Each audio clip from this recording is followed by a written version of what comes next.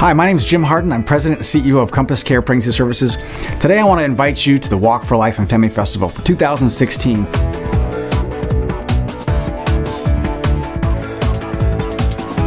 The mission of CompassCare is to erase the need for abortion by transforming a woman's fear into confidence. It's the fear of the unknown that drives her to consider abortion. What is my boyfriend going to do?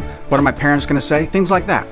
We're here to erase the need for abortion in her mind by serving her so that she can save her baby, serving her to save him. We've seen great strides made over the last several years because of the Walk for Life and because of efforts of people just like you.